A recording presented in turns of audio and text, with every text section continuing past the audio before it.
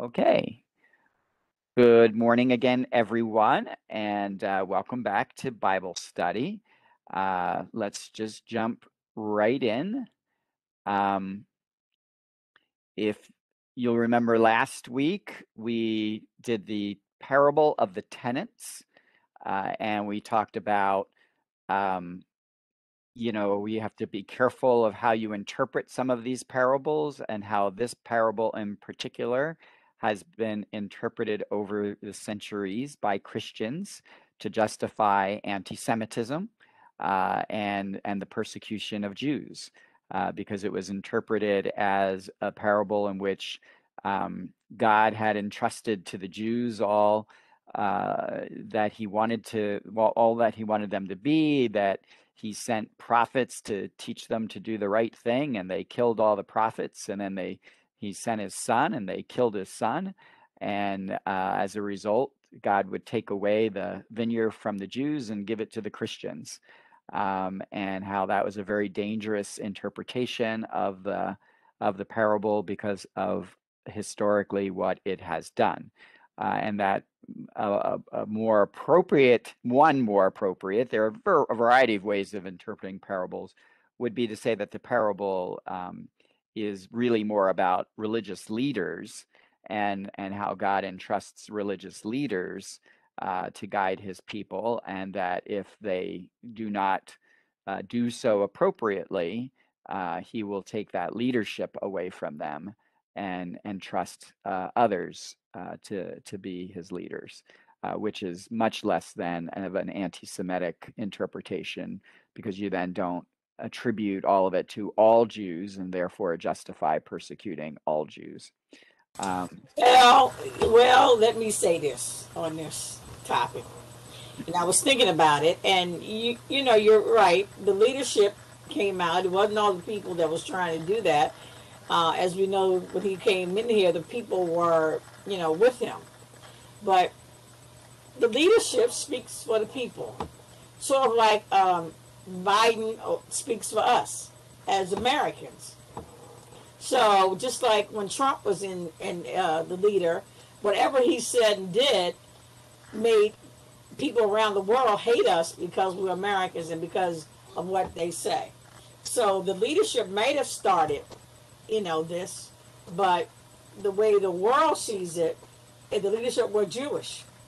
And so if the leadership was Jewish, then let me condemn. They speak for the people, so let me condemn all the people.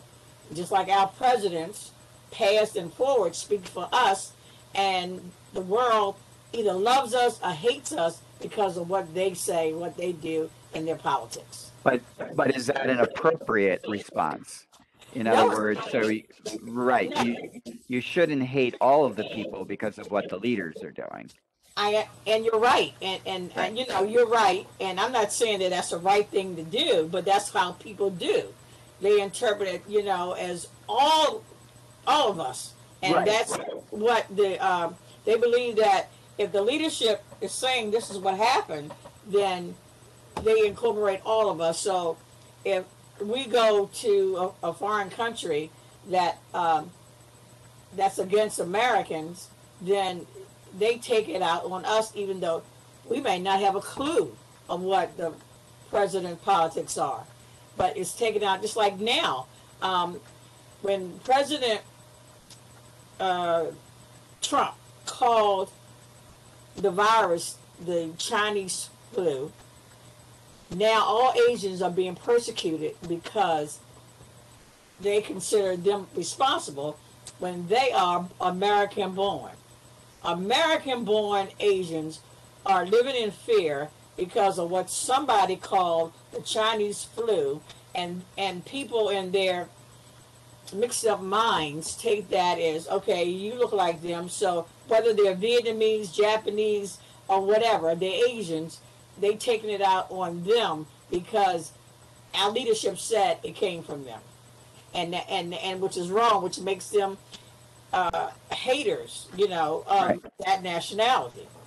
Okay, and that's the point, that when you interpret the parable here, it would be inappropriate to interpret it as applying to all of the people, when in fact it's really directed at just the leaders.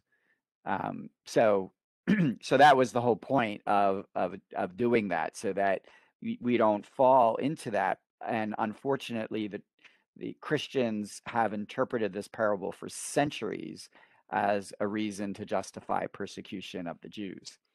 All right, well, let's move on to the next segment. So we'll start at verse 13. And who would like to read verses 13 through 17?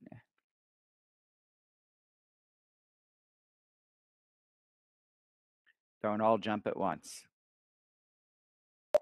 I'll read, Father. Okay. They sent some Pharisees and Herodians to him to ensnare him in his speech. They came and said to him, "Teacher, we know that you are a truthful man and that you are not concerned with anyone's opinion. You do not regard a person's status, but teach the way of God in accordance with the truth. Is it lawful to pay the census tax to Caesar or not? Should we pay or should we not pay?" Knowing their hypocrisy, he said to them, "Why are you testing me? Bring me a denarius to look at." They brought one to him, and he said to them, "Whose image and inscription is this?" They replied to him, "Caesar's."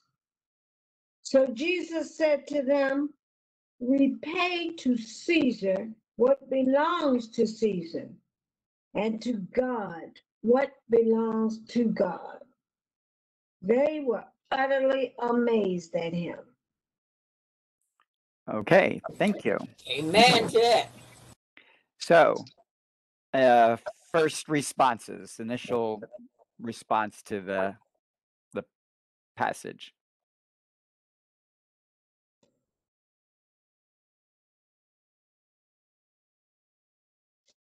Well, Jesus said to me, who else was there? Who else was speaking? Loretta. Go ahead, Loretta. You go ahead. I was thinking about politics. Politics came to mind. I was listening to the news this week, and I don't remember exactly the context, but something stuck with me. He said that politicians come together for two reasons: either they come together for love or they come together for hate. And so that's when I thought about the Pharisees and the Herodians. They didn't really like each other. They just hated Jesus. They didn't like Jesus. Okay. Nothing like a common enemy, right? Yeah, you're right. Yeah. Well, I was. Ma'am, Yes. Go ahead. I was going to say that this is, to me, where Jesus is telling us God wants your heart and to do good and to love each other. Your spirit and your heart belong to him. It should belong to him. And so if you have money that's something that's of this world, then and just pay your taxes. I know that the taxes were not just, they were not fair, but don't be so concerned about that. Be more concerned about your heart and what's important to God instead of the money. And if you can train yourself and focus only on God, or not only, but primarily on God, then the taxes will probably take care of themselves, just like tithing. Okay. I'm done. Hi, this is Esther. I had two thoughts when I heard this. One is that here Jesus is again defending all of these questions while they're attacking him, and he has utterly silenced them because he answers with such wisdom and he recognizes their hypocrisy and he gives them an answer that they cannot respond to. So once again, he's flattened them. And my second thought was kind of in line with, and I don't know who just spoke, but it was you are in the world, but not of the world. We all have to live in this world, and we're going to end up paying taxes and all kinds of things that we're going to have to contend with. But the speaker in front of me said, you know, God wants us to live from our hearts. Well, we don't have a choice living in this world, but we do have a choice how we react to certain things in this world. So be in the world, but not of the world. So give to Caesar, pay the taxes, do what you have to do, but always know that God is first in your life. And once you understand that, everything else will follow. So those were my two thoughts. Okay. And that was Gretchen who spoke before you, Esther. Oh, thank you, Gretchen, because I was thinking Hi. the same thing of my heart. Hi. Okay. Any other thoughts or comments?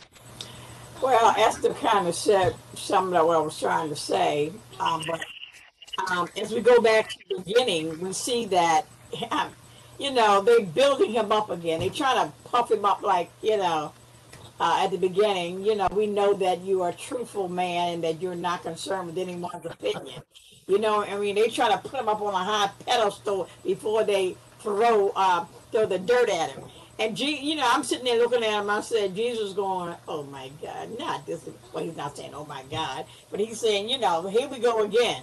Here we go again with this. No matter how many times we have gone through this book of John, and we still see them, Mark, we still see them trying to test him, and each time he always asks that question, answer a question with a question, and then just like Esther says, in the end, they have nothing to say because now he has stopped them in their tracks, and now they got to go back, and it's like football.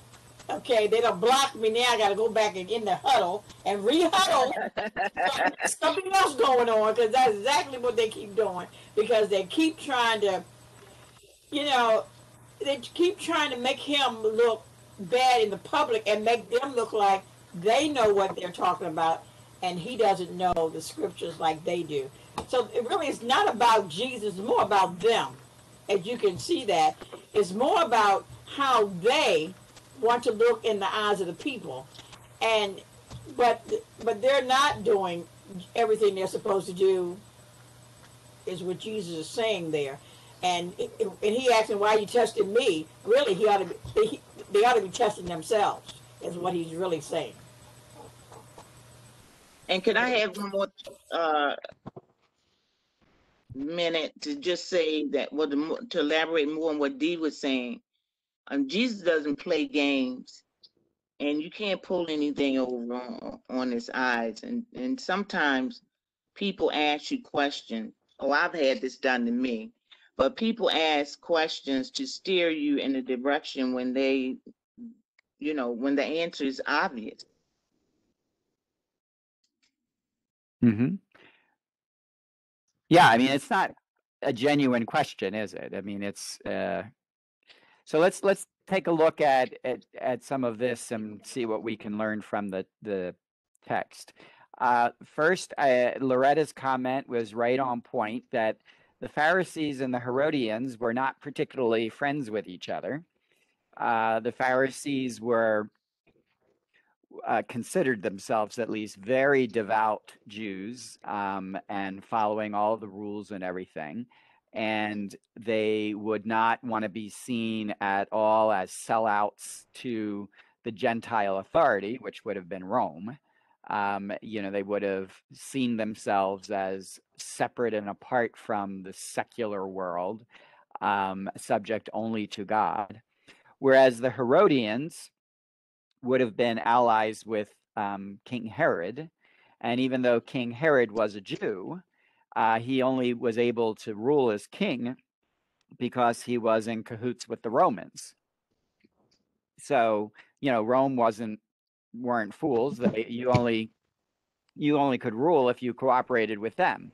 So King Herod was able to retain his post as king because he was willing to go along with Rome. And so the Pharisees certainly would have seen the Herodians as sellouts. And so they would not have been allies. But as Loretta said, there's nothing like a common enemy to bring people together. And Jesus is a common enemy to both the Pharisees and the Herodians. Why is he a potential threat to the Pharisees? And again, really more the Pharisee leaders. Why is he a threat to the Pharisees? I believe he's turning the people against them. He's saying what they need him to say, but at the same time, he's telling what's right to the people. Okay, yeah, I mean, he's not, I can probably say he's not deliberately trying to, overthrow the Pharisees, but he's critiquing the Pharisees. These are the leader, are the Jewish religious leaders. The leaders, because remember, there's some evidence that Jesus himself may have been a Pharisee, which just simply meant he was part of that religious group. So it's not all Pharisees. He's going after the leaders and he's criticizing them. And that, nobody likes to be criticized. So if you all started criticizing me, we're all Catholics, but, you criticize the way I'm running things, then, I start feeling defensive and afraid and that I'm going to lose my authority and that kind of stuff. And so, so the Pharisees, the Pharisee leaders are concerned about Jesus because he's challenging their authority. Right. How about the Herodians? How do you think the Herodians felt about Jesus? The Herodians probably could have returned to the Romans to tell them that Jesus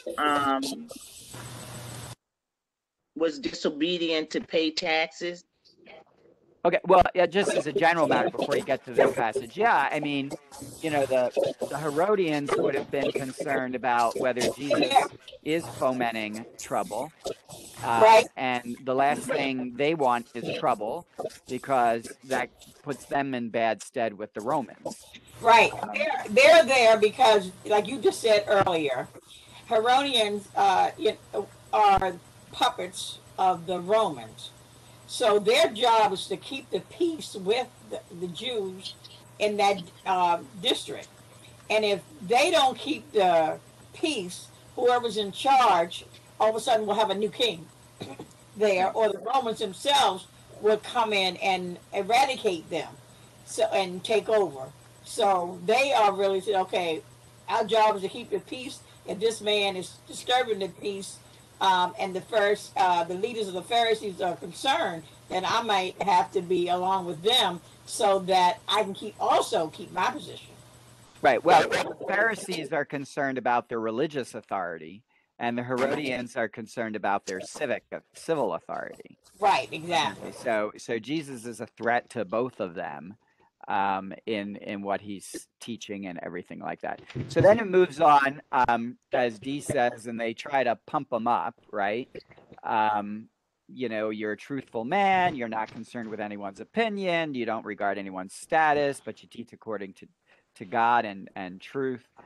Boy, when someone starts off a conversation about that, about praising and everything, what do most of us do? What I said, oh my God, what do they want? Yeah, brace yourself, right? Something's coming. So, and that's clearly what they're doing. They're doing what a lot of us do when we're going to either do something. Either we have bad news to deliver, or we're trying to be sneaky or manipulative. Oh, we always yeah. start by praising the person and telling them how wonderful they are, and then we drop the other shoe, right? You So know, Yeah. y'all know that, and all our children and grandchildren do that. I'm the best grandma in the world when they want to. You know, it yep, happens to each and every one of us. yep.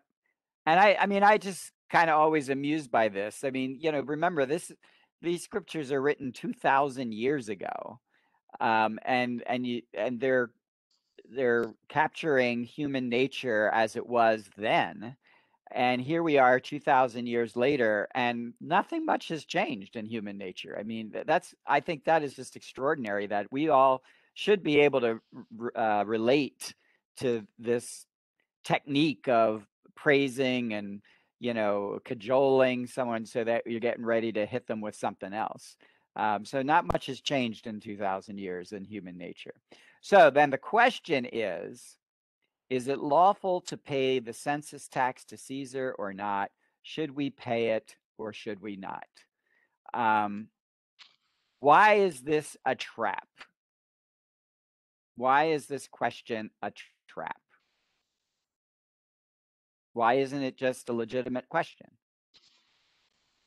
Because they're trying to trap him. But why is it a trap? How is it a trap? They want to arrest him. They want him to say the wrong thing so they can lock him up and kill him. Okay, and what's the wrong thing? Yes. They wanted about taxes because they wanted to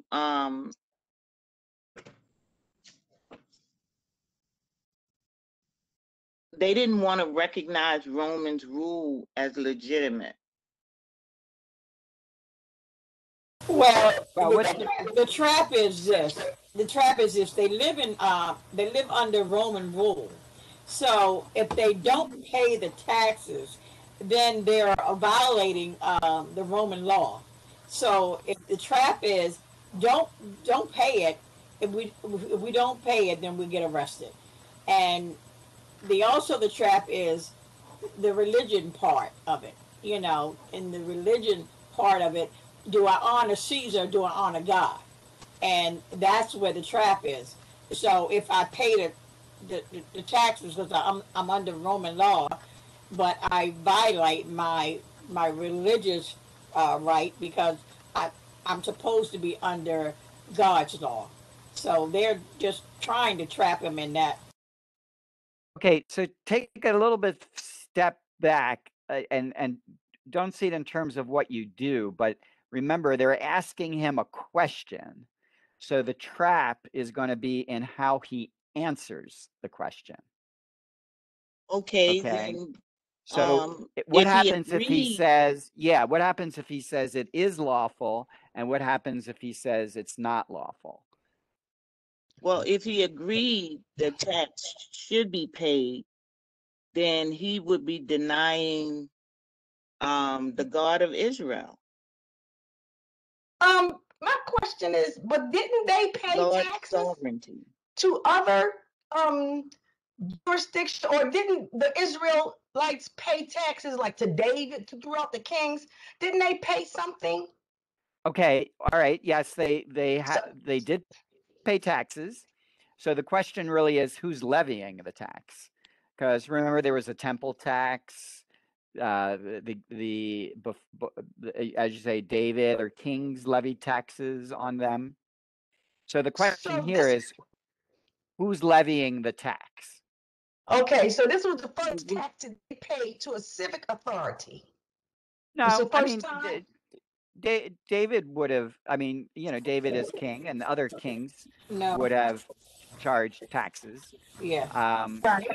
But it's a civic authority, but who's civic? Who were they? They were Jewish leaders, right? They were Israelites. Who are the Romans? Right. They're not Jews. They're not Jews. And what do we call not Jews? Gentiles. Gentiles. All right. So the question is it lawful to support and allow yourself to support a Gentile authority over you. Okay. Now, when the issue is, well, lawful in what way, right? Is it civilly lawful or is it religiously lawful to do that? So let's start the easy way. If he says no, you shouldn't pay the tax. So if he answers no, what will happen? Okay, he would be oh Lord, what do you call it? He would be against Caesar if he says no. And so they would accuse him, right, of being a rabble rouser, a traitor, or a rebel, for advocating breaking the civil law of Caesar. Okay, so if he says no, it's not lawful for you to pay the tax. He's putting himself in a situation where he can be accused of advocating the breaking of the civil law and of rebelling against Caesar, right? So who's not going to be very happy about that? The Romans and Caesar. The Romans, right? The Romans are not going to be happy if this guy's going around saying don't pay the Roman tax. Okay. The way Rome looks at it, that everyone who lives in their jurisdiction is under their law, therefore they are subject to Caesar, and they're Romans, even though they're Jews. Because no, be careful. They're not Romans at all. I know they're not Roman, but they're under Roman law because they're being occupied by Rome. Okay. They're not Roman citizens. Right. They haven't entered into a treaty with Rome. Mm-hmm. They are occupied by Rome. Right. Militarily. The Romans came in. They are in essence the prisoners of Rome. Yes. They in their own took country. Over. Right. And said, give us your money. Right. And if you don't give us your money, we'll kill you. That was their land. They were there. They were occupying the land that God gave them. Right. The Romans came in and took over. Reminds me of the Indians in North America. Yep. Exactly. But the Romans still think that they are subject to them because they had occupied them and they have forceful law over them. Right. You definitely are subject to Caesar, but because of his military might, not because of any moral obligation to them. Okay, so now work with that. So now, if he says it is lawful to pay the tax, if he just says it outright like that, who would he get in trouble with? He's in trouble with the religious leaders by saying right. The religious leaders will then characterize him as being soft on Judaism, right? That he is acknowledging the authority of Rome over them, and in fact, Rome has no moral authority over them.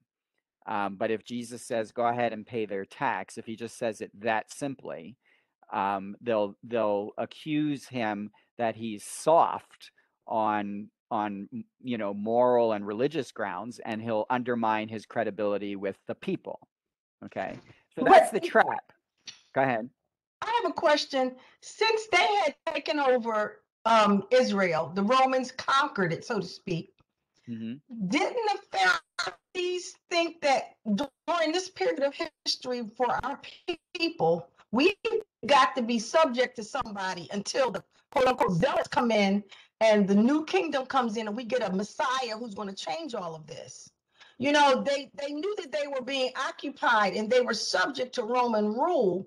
And in order for them to live in some type of peace and harmony in their own land, they were going to have to pay the taxes to the people that had subjugated them. That's right, but that's a compromise. In other words, they're cooperating with these Gentile oppressors And from a religious point of view, that's problematic, because you shouldn't cooperate with Gentile oppressors. You should do what God says to do and be willing to be martyred for the cause, right?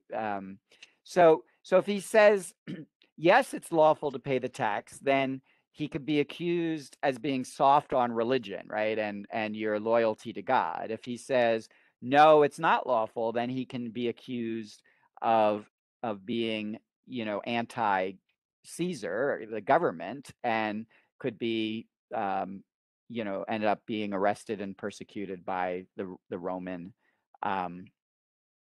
authorities. Now, knowing their hypocrisy, he says to meet them, "Why are you testing me? Bring me a denarius to look at." Now, we're going to remember this word hypocrisy. We're going to come back to this, why he thinks they're being hypocrites. What's a denarius? Coin. Coin. It's a coin. Yep, Roman. it's a coin. Do you know how much it's worth? A penny. Nope. So a denarius, whenever you see that term, a denarius is basically a day's wage. Okay. So Could this is that be a coin. penny? Well, it could be a penny, but when we think of a penny, we think of 1 cent. But the denarius would have been whatever a day's wage was. So its value, I guess, over time would fluctuate in a sense, because it's whatever the value of a day's wage is. But then everything else would be, valuated on that. So it's a value, it's somewhat of a coin, right? If you work all day, are you willing to work all day for a penny? No. Probably not. So if the minimum wage, let's just for purposes of ease of math, if the minimum wage is $10 an hour and a day's work is 8 hours, then a day's wage would be $80, right? So that's what this coin is worth. It's worth $80 to us, if the minimum wage was $10 an hour. This could be worth even more, because based on how much you get paid these days, a denarius could be much more a day's wage. But a denarius is a day's wage, but it's a coin. Okay. Now, what does the coin have on it? Image of Caesar. Caesar's image. Yeah, it has an image and an inscription on it, right? Pretty much like our coins today have.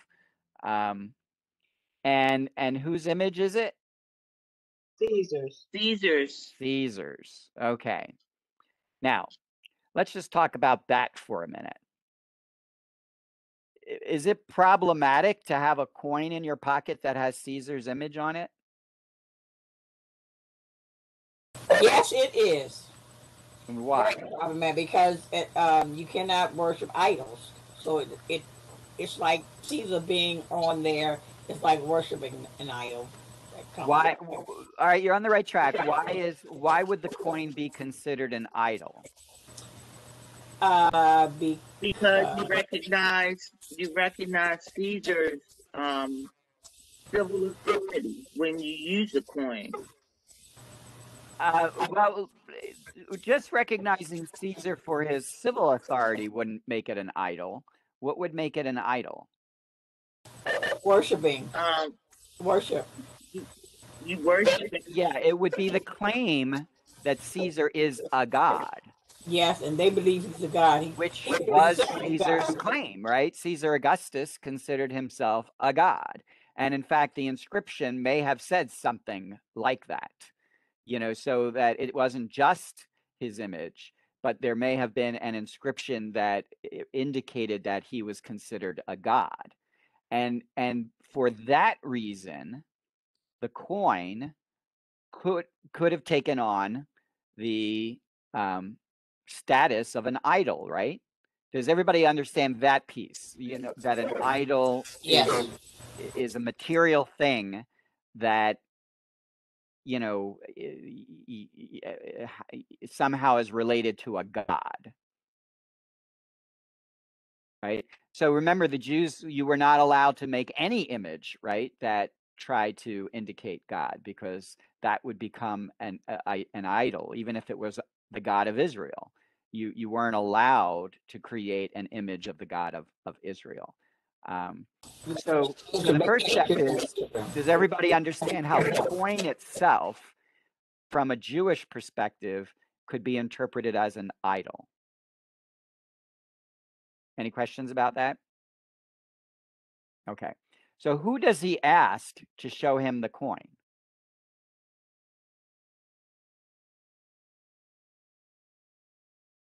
Leaders. Yeah, he's asking the people who are challenging him, right? The Pharisees and the Herodians. Right. Where do you think they got the coin? Romans, they got it in their pocket. Yeah, they reached in their pocket and pulled it out, right? So is there a problem with that? It's not for the Romans, the Herodians, but it is a problem for the Pharisees to have one available. They should have it in their It is pocket. or is not a problem for Their them. hypocrisy. It's a problem for the. To me, it's not a problem for the Herodians to have one, but it is a problem for the Pharisees. They shouldn't have one in their pocket. Why Because not? they'd be carrying around the idol. So they shouldn't be carrying around idols, right? Right. Right. Yeah, and So don't is forget, that their hypocrisy? the Herodians are Jews too, so they shouldn't even be carrying idols around. Okay. All right. So what's the hypocrisy, Gwen? So that's what my question was. Is that their hypocrisy, that they would be these people of God with Well, this carrying around this idol? So do you think it was immoral for them to carry around the coins, the Roman coins? So I think it would be hypocritical, for them to No. Well, what else were they going to do? I'll say that again. Oh, I'm Wait a sorry. minute, Dee, Gwen, can you mute yourself? There's too yeah, much. I muted her by mistake. Say that again, Gwen. Unmute yourself. Yeah, Dee, why don't you mute yourself? would Because take there's a lot of interference. Okay, Gwen, try that again.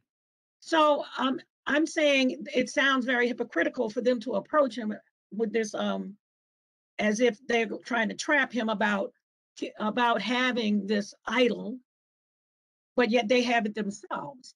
They're carrying around this idol, and they're supposed to be these people of God who should not really have this idol, but they're using that whole example to try and trap him up. Do they have much of a choice as to whether to use those coins or not? No. No, I mean, they have to use that. Rome was the oppressor, so they have to use the coins to purchase Right. Yeah, things. But as long as it doesn't infringe on their service to God, you can carry around the coins, I guess. Okay, so yeah, so I mean, they're carrying around the coin is itself a compromise, right? They got to live in the world, and under Roman rule, they can't transact business with another coin, because no other coin would be recognized. Remember how when they go to the temple, they have to exchange those coins into shekels, so that they would only use the shekels in the temple.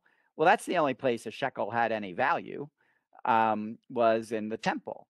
But if you're out there, if you live in the United States and you oppose the current government, do you still have a choice as to whose currency to use? No, unless you move to another country. Unless you move to another country, right? So the reality is that the Pharisees and Herodians are themselves compromising with Roman or Gentile rules simply by carrying the coin around. Because in pure religion, right, they shouldn't be carrying that coin around. But they got to live in the world, don't they?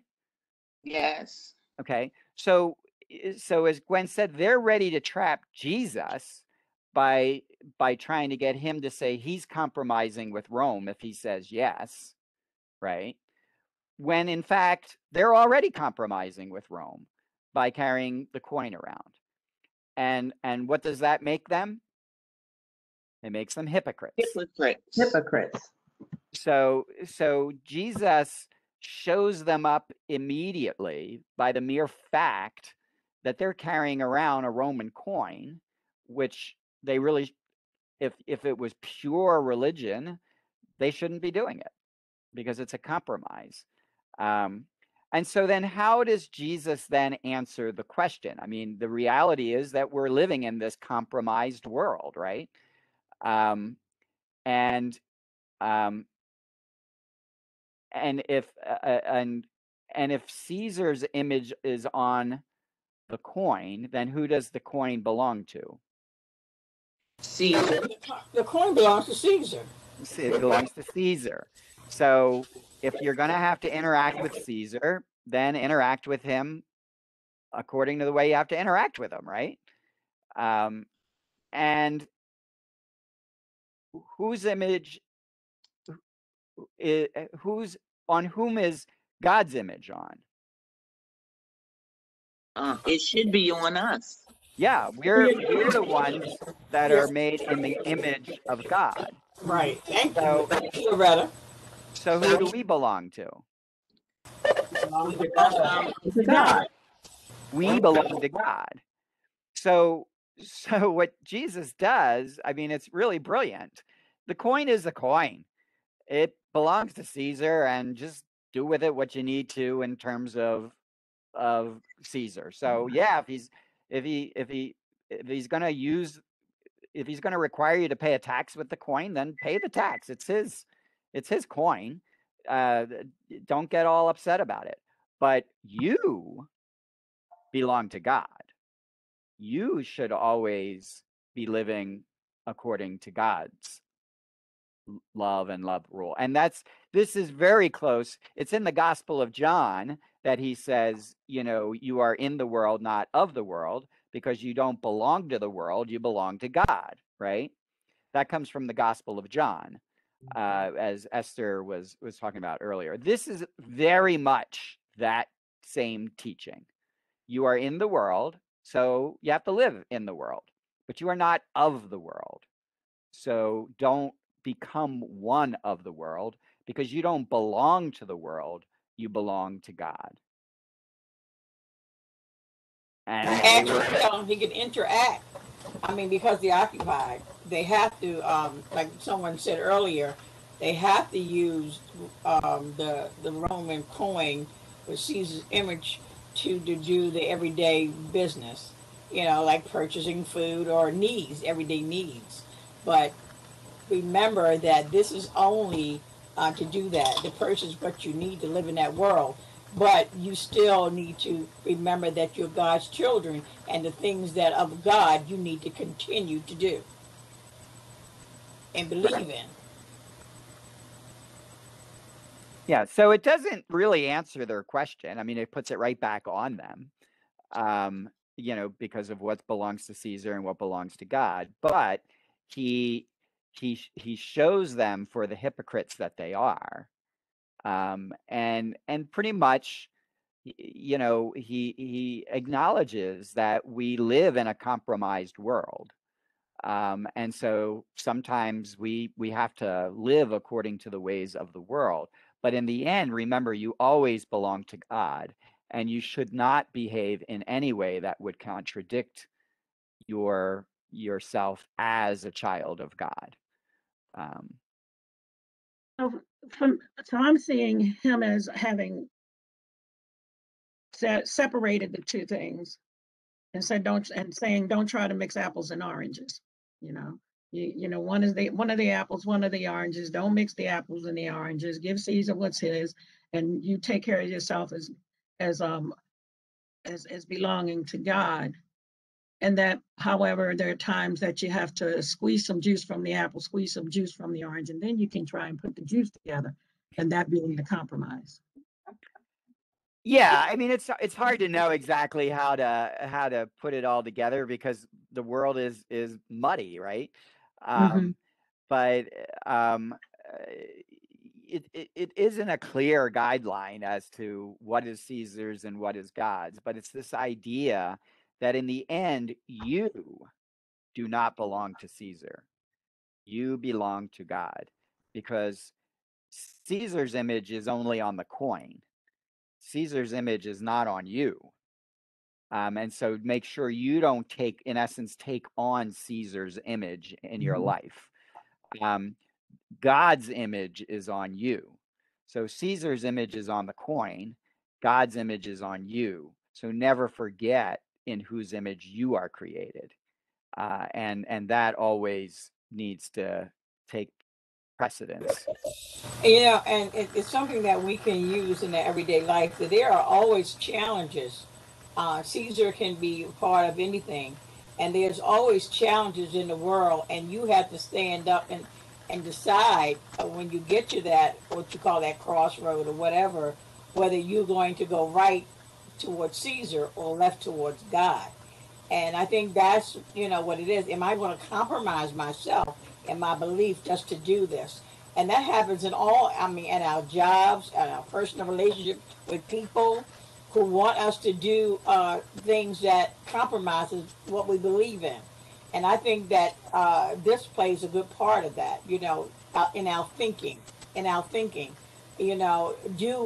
we go to Caesar because that, how far do you cross that line? And it's what I'm just saying. We've all come to that, I think, crossroads where we have to stand up and say, no, that's not what I do. And then there's some of us who do cross that line because, and as we read the scriptures, we will see that too. Because we live in the world, it can be very enticing to want to be worldly, to do those worldly things and not stay true to who you are. And sometimes we have to find out, we do that, and then we got to find our way back. Right. And sometimes it's just hard to know where the line is. So, people may draw it at different places. In good faith, might draw it in different places. But in the end, ultimately, we always have to realize that we belong to God. And for each of us, we cross the line when we no longer see ourselves as gods, but really have adopted the ways of the world as, the ultimate decider, the ultimate standard. Father Rich, it reminds me again of the bout that you had with the person at the courthouse when you had to remove your collar.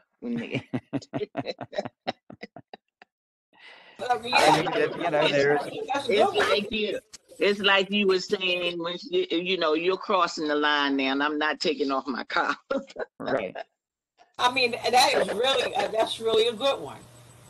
You say that we get to that and let other situations define who we are and what we're supposed to be, doing. And sometimes, like you just said, we cross that line. But then, then having crossed that line, there are times when you feel like you're drowning, and then you try to, you work at trying to find your way back to God. So we come across it all of the time. But the lesson for us all is just remember, you do not belong to Caesar, you belong to God. You are in the world, but you are not of the world. So let's go to see if we got another teaching in for fun. This is a fun one. And can also raise questions. So who would like to read verses 18 through 27? I'll read. Go ahead. Okay, the question about the resurrection. Some Sadducees who say there is no resurrection came to him and put this question to him, saying, Teacher, Moses wrote for us, if someone's brother dies leaving a wife, but no child, his brother must take the wife and raise up descendants for his brother. Now there were 7 brothers. The first married a woman and died, leaving no descendants. So the second married her and died, leaving no descendants. And the third likewise. And the 7 left no descendants. Sorry, I have something on my screen. Last of all, the woman also died. At the resurrection, when they arise, whose wife will she be? For all 7 brothers had been married to her. Jesus said to them, are you not misled because you do not know the scriptures or the power of God? When they rise from the dead, they neither marry nor are given in marriage, but they are like the angels in heaven. As for the dead being raised, have you not read in the book of Moses, in the passage about the bush, but how God told him, I am the God of Abraham, the God of Isaac, and the God of Jacob. He is not God of the dead, but of the living. You are greatly misled. All right. Okay. Initial reactions. That poor woman. That is powerful. That poor woman, how come, Gwen? I'm just thinking that she had to have all these Husbands. yes. Yeah. And that's a 21st century, whatever century, 21st century mindset looking at that. Well, but I suppose they were all good lookers or something. I don't know. Because, you know, women had no status back in those days. Where's Pat? Pat not even here today right now. Women had no status back in there, and they had no way to provide for themselves. So if the husband died, they had to go to, and she's lucky that there were 7 brothers that, you know, that could, you know, provide for her after, you know, after that. So It sounds like the whole intent is to get that descendant. The whole. Oh, right. Well, yes. I mean, don't remember, we're talking about an age where, you know, the whole purpose of marriage was to have, you know, to reproduce and to have descendants.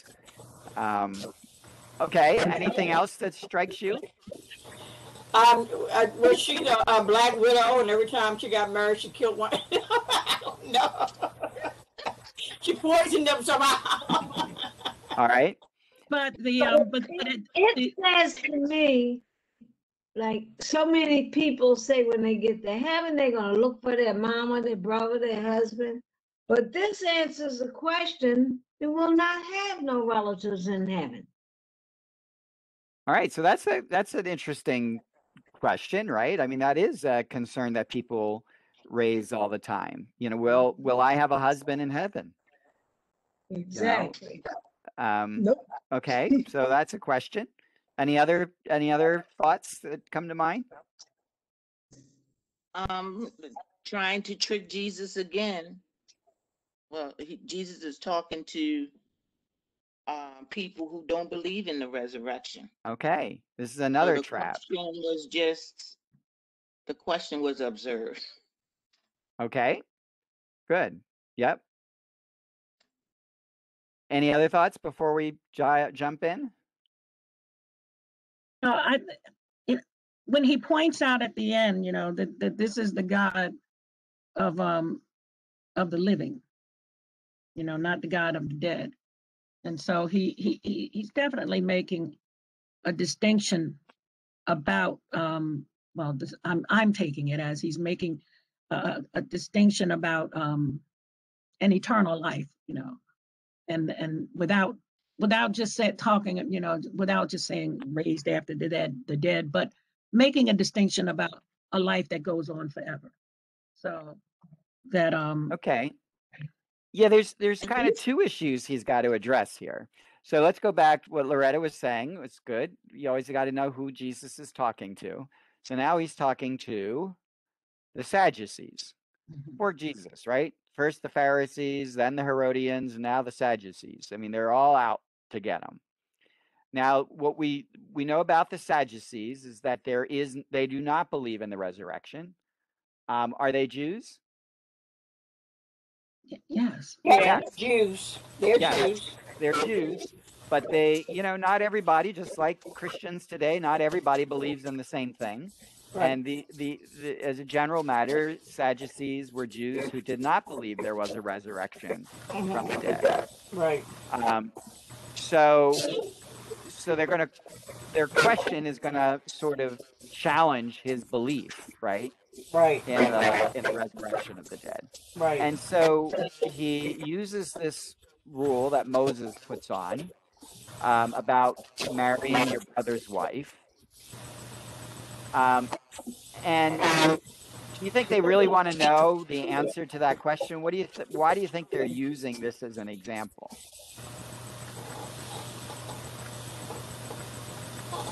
Trap him again. Oh, to trap him again. Why is this a if you didn't believe in the resurrection of the dead, why is this a good question?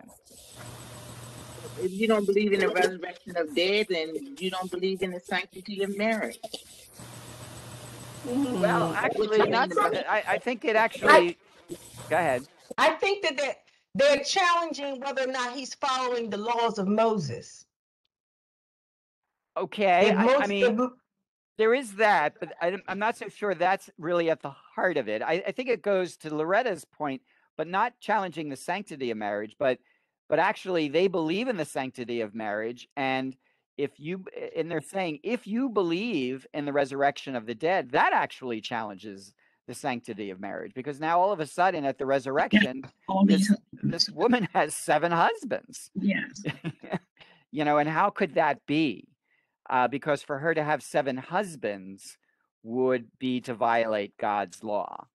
So what they're doing is they're trying to make fun of the idea of the resurrection of the dead by saying if there really were a resurrection of the dead, then it would result in this crazy situation in which a woman who married 7 brothers under the law of Moses would end up being the wife of 7 men, which would then break the law of Moses. Okay, so you see what it's not so much a trap. I mean, it is a bit of a trap, but it's done in a way to make fun of the resurrection, to say that the resurrection just doesn't make any sense because of this situation. So what does Jesus now has to answer 2 questions in order to address what they ask. So what are the 2 questions he's got to answer?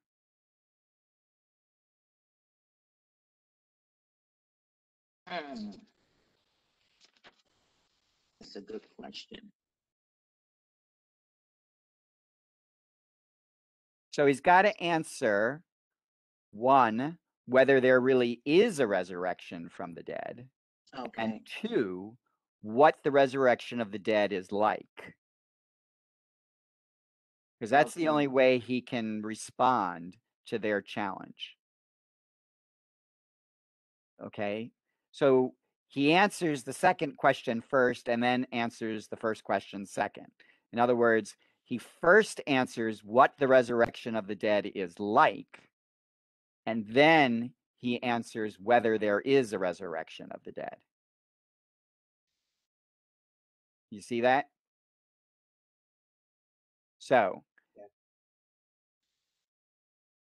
the first answer is what the resurrection is like. So when they rise from the dead, they neither marry nor are given in marriage, but are like the angels in heaven. So at the resurrection of the dead, we're not like we are today. We're more like the angels in heaven. What does that mean to you? So to me, that means that I'm just saying, we return to angels, and angels, we're like the angels. She doesn't say we become angels. We're like the angels, so we're like the angels, then we are serving God. We go back and we serve God. That's why I see it. Okay. What does it mean to be like angels? So D is saying, well, you serve God. That's one way you're like an angel. Does What's it mean another that way you might be like an angel? we belong to God at that Not point? You belong to God, although we belong to God the way we are right now. Well, in heaven, marriage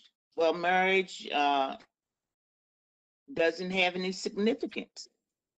Yeah, well, if you don't, yeah, if you look at it from the point of view that the primary purpose of marriage was to reproduce, right? Raise to raise, continue the race. We don't need to do that in heaven anymore, right? No, No, there's no need to marry and remarry or be given in marriage, because there's no need to have offspring in heaven. Because there's no sexual significance. because we're living forever. What else might it mean to be like an angel? So I feel like an angel is like a spirit of goodness that's not attached, but also does serve God. Okay, so maybe we don't have exactly the same kind of bodies, right, that we have today. Right. And that would go back to Loretta's comment about, there's no need for sexual interaction. Maybe our bodies, don't exist in the same way that would have any meaning for us. So what gets me is what you just said, but they are like the angels in heaven. So like the angels in heaven, wouldn't we be angels? I mean, to me, that's the same thing. Are angels and humans the same thing? I think we're like the angels in heaven. And so the angels in heaven are basically pure, but they also are there to be messengers and servants of God. So anything that we've read about angels prior, they came to announce the good news. They were doing God's work. They were there at the to tell or to announce doom at Sodom and Gomorrah. Well, I mean, let's play with it though. Are angels and humans the same thing? May I say that once you die and you're in heaven, you're in God's kingdom, that your primary purpose and what you're primarily doing is worshiping and praising God. And so all your earthly relationships are insignificant compared to that. Not saying that we won't have some types of relationships, but they'll be insignificant compared to our primary purpose of worshiping and serving God. Right, or they won't function. Our earthly human relations won't function in the same way they do in heaven. Right? So that's what I tell when people say, "You mean I'm not going to know my husband when I die?" I mean, what's the point? And I would say, no, you're going to know your husband and you're going to know that he's your husband, but that relationship isn't going to function in the same way in heaven as it does on earth. And just as Gretchen says, and part of that is because your relationship with God who brings you all together, is going to be the primary relationship. So you're going to know your husband, you're going to know your daughter and your sons, you're going to know your mother and your father through your union with God. You will know that they are there with you, but your relationship won't function in the same way. You won't have to take care of your parents, anymore because they're older than you.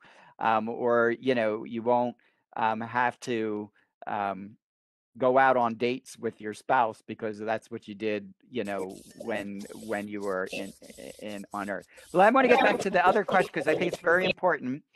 Are humans and angels the same thing? No. No, they are not. And who's higher, angels or humans? Angels. No, Scripture says that you made a little higher than the angels. That's right. What is man, Lord, that you care for him, that you made him a little higher than the angels? Yes, that did say that. Okay. So, I mean, it's Did I very miss that? important because we tend to see angels so almost because they're one huge difference between humans and angels that angels are pure spirit, right? They have no corporal body like we have. They are pure spirit. There's debates. The kind of the contemporary debate is at least the angels in heaven have no will of their own. They are simply an extension of God, and they can only do God's will. They can't do anything else. Whereas as humans, we were blessed with free will. That's a blessing. Of course, if we don't exercise it well, it becomes a curse. But that's another distinction between us and angels, is that God has created us in his image. The angels are not created in the image of God. We are created in the image of God. So does that mean we lose our status when we die? Well, no, but that's why I look at it, the language of you are like the angels Okay. becomes very important. If he doesn't say we become angels in heaven, He said like the we angels. like the angels. So then you have to ask, well, what are angels like? And how do we become like that without actually becoming that? That. Okay, so it's an analogy. And so I think that's very important. So basically, just so that we can finish in the next few minutes. Basically, what he's saying is that there's a transformation, a change that occurs at the resurrection of the dead. Okay, we are still who we are. Our identities remain, but our way of being changes. Okay, so we're no longer we're no longer existing the way we are here on earth. We're going to exist more like the way the angels exist in heaven. Okay, that it doesn't mean we're going to be angels, but we're going to be more like them in the way that we exist. And so I would almost say that the way I think we're like angels is not that we become pure spirit. Remember, our body is changed at the resurrection, even to a glorified body, just like Jesus's body is a glorified body. So we don't lose our body. It just becomes different in its manifestation. But I think we become more like angels in the sense that we are united to God in a way that we aren't united to God here on earth. We become so intimate and close to God that we are like the angels who are one with God. Question. Mm-hmm. So, and it might be my ignorance that I don't have that I'm asking question. When we are with God, do we lose our free will? And if we don't lose our free will, why would there be no rebellion in heaven? Because our free will causes rebellion. Well, that's a great theological question. Yes, it is. Let me unmute. And what I would say is that we retain our free will because we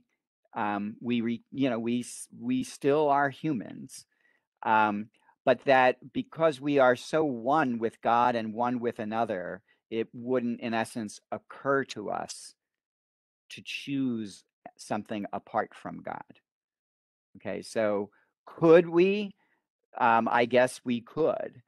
But would we? Probably, my sense is no, we wouldn't, because we are so united with God that, I mean, the reason often that we choose against God in this world is that we are not thoroughly united with him. We're not, fully united. And so we get tempted and confused, and we're subject to the devil and all that kind of stuff. I think once we are fully united with God in heaven, all of those distractions are taken away, and there's no reason why we would choose other.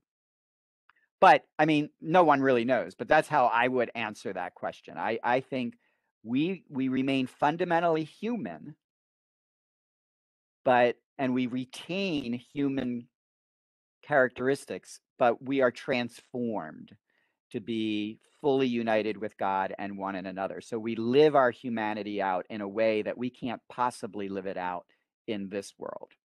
Okay. So let's go real quick. Let me just go real Father, quick. Can I just say something quickly? Uh-huh.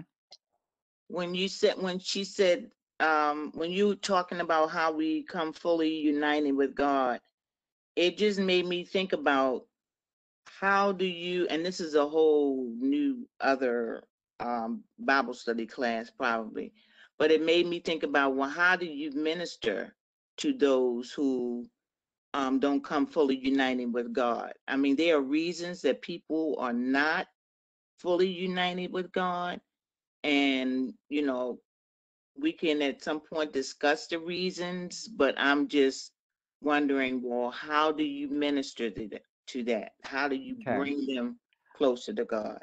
Yeah, and That's a whole new different Bible right. class. But I would say again, just by virtue of us being in this world, in this body, none of us is fully united with God.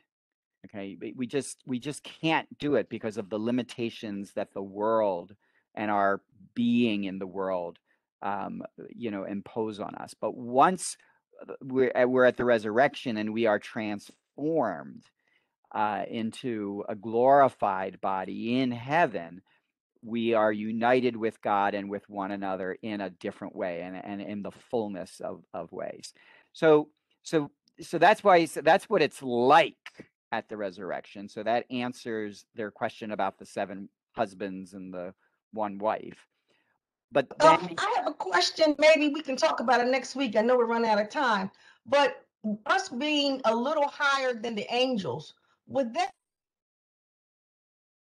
with the rebellion, the quote unquote rebellion that was in heaven when there were angels cast out of heaven and thus the creation of Satan? well, again, you have to realize none of that is scriptural.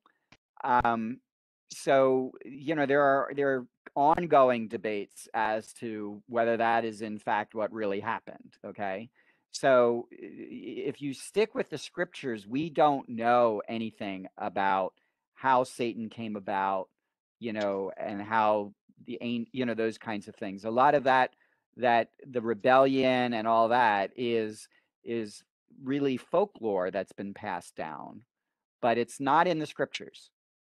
Okay, so if you read your scriptures, you won't find anything about a rebellion in heaven.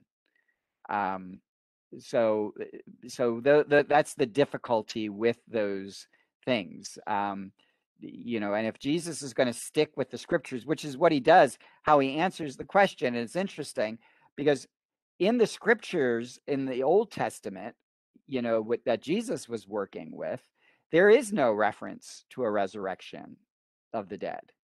Okay, it's not in there. You can go back and read your Old Testament. You can read it from cover to cover. If you read the what Jesus would have read, and no resurrection in there. So how does he interpret the scriptures to allow for the resurrection of the dead? And he uses this line of when Moses confronts God, and God says, I am the God of Abraham, the God of Isaac, and the God of Jacob. Okay. And the significance is the verb I am. In other words, God does not introduce himself to Moses by saying, I was the God of Abraham, and I was the God of Isaac, and I was the God of Jacob. But I am the God of Abraham. I am the God of Isaac, and I am the God of Jacob. So what does that imply about Abraham, Isaac, and Jacob? That they still live. That they still live. Right. Right. And that's why he still is their God. he wasn't, I mean, he was their God, but he's not just was their God. He also is their God. And that's the scripture passage that Jesus has to use to justify the resurrection of the dead. Because if I am the God of Abraham, I am the God of Isaac, I am the God of Jacob, then he is not the God of the dead, but the God of the living. Okay? That is so powerful. I mean, to just think about that death will not end your personal existence. That is, And it will not end your relationship with God. Right? God is still your God, whether you're living or whether you're dead. And the other point is, he says, the last little line that he says, which applies to all of us too, even though they read that, they were greatly misled. You are greatly misled. Right, in their understanding of what the resurrection is. Right. Yeah. They read it, but they didn't understand it. The same as we.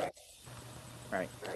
So that's, the whole, it's a lot on the resurrection, but remember, Jesus is answering two questions. One, is there a resurrection? And yes, there is, because God is the God of Abraham, the God of Isaac, and the God of Jacob, which means he's not a God of the dead, but a God of the living. That answers the question, is there a resurrection? And the answer is yes. And then when they rise from the dead, they neither are married nor given in marriage, but are like the angels in heaven. That's what it's like at the resurrection of the dead. Okay. So that's how we live at the resurrection. So there's two questions he's answering. Okay. So let's call that quits for today. And we will take it up from here next week.